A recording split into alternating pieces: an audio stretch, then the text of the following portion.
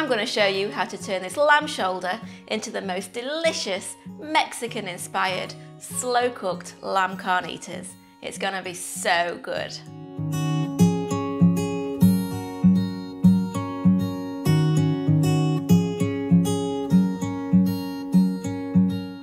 Hi, I'm Nikki. Welcome back to our kitchen, where we show you how to make delicious, family-friendly recipes.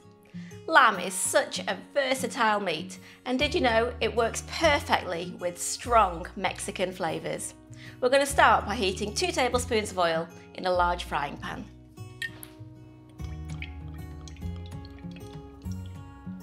I'm a firm believer in using the best quality fresh ingredients that you can afford. Now, as you guys might know, we don't do a lot of sponsored videos. We work with a small number of select brands that we absolutely love. And that's why we've teamed up with PGI Welsh Lamb today for this recipe. If you haven't tried their lamb, give it a go. It really is the best lamb I've ever tasted. And the PGI stamp tells you that it's a quality product that's protected in a way that's fully traceable. I've got a 2.2 kilogram or 4.8 pound lamb shoulder here, and that's going to go into the hot pan to get seared on all sides.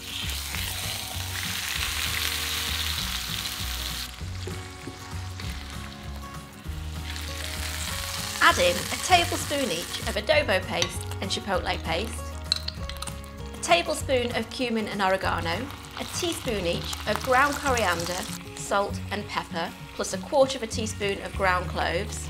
Then next in goes 4 cloves of minced garlic, 480 ml or 2 cups of chicken or lamb stock, and the juice of 2 limes.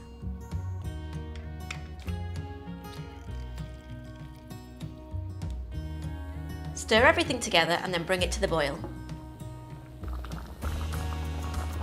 And then turn off the heat and transfer to a slow cooker.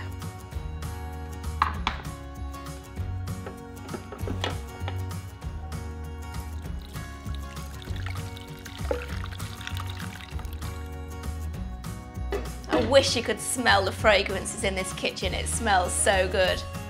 Now you want to cook that on low for about 8 to 9 hours or on high for 6 hours. I'll also include some instructions below for cooking it in the oven. Once cooked, remove the lamb from the slow cooker and place on a chopping board. Shred the meat using 2 forks and then discard the bones.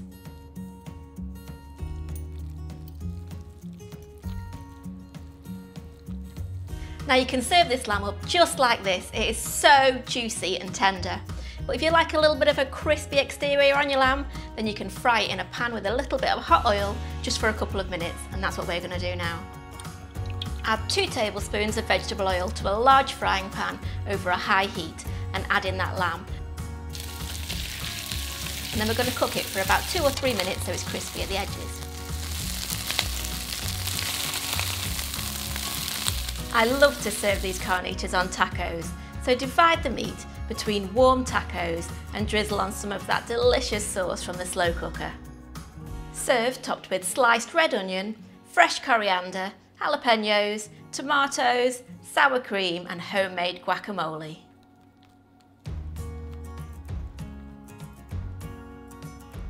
And that's how you make amazing slow-cooked lamb carnita tacos.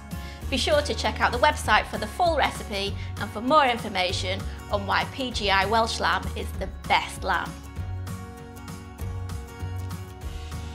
Oh my god, it's so good.